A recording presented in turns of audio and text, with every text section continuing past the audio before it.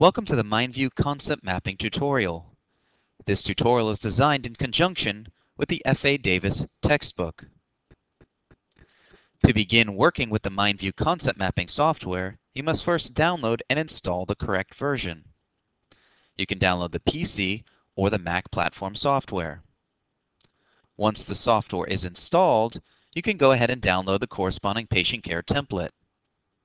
Most standard internet browsers will download files into your local Downloads folder. To locate that file, simply launch your documents, choose the Downloads folder, and locate the patient care template. By double left-clicking on that file, it will launch within the MindView Concept Mapping software. For those of you that are new to concept mapping software, a concept map is a central idea or topic with branches that radiate outward and corresponding connection lines. In this template, you'll notice that certain branches have the text type listed on. For any branch with the text type listed, that's where you're going to enter your custom information. You can see that we have key assessments, key problems, supporting data, and current medications. To begin entering your text, left-click the desired branch and highlight the corresponding text. Either delete or retype your updated text, and then simply left-click on the white space. This will update the branch text. We can then move on to the first key assessment. I left-click the Type Key Assessment branch, highlight the corresponding text, and either delete or just retype my updated text and left-click on the white space. We can move forward with the first key problem. Locate the Type Key Problem branch, left-click and highlight the corresponding text, and add the new updated text.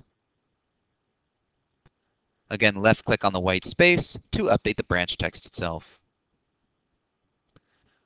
We will finish this template with the current medication by left-clicking, highlighting, and updating the corresponding text as needed.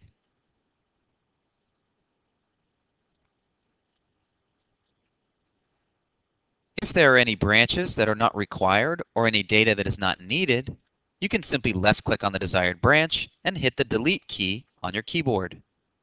To delete multiple branches, simply draw a marquee and hit the Delete key. Here is an example of a completed template with the corresponding diagnosis, key assessments, key problems, and medication.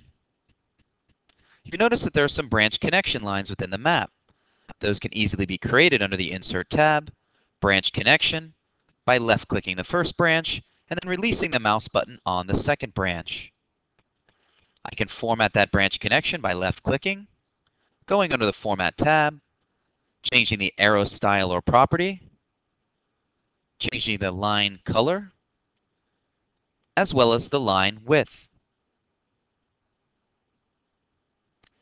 An advantage to using the MindView concept mapping software is that it's fully integrated with popular tools like Microsoft Word and Microsoft PowerPoint. When exporting to Microsoft Word, each individual branch will become a corresponding section in the Word document, and it will follow a clockwise order, starting at the 1 o'clock point. I go to File, Export, Microsoft Word, and Quick Word Export. This will convert my MindView document into a functional Word file with the image of the concept map, corresponding table of contents and page numbers, and I can scroll through and I can see each individual category or section that was listed within my map.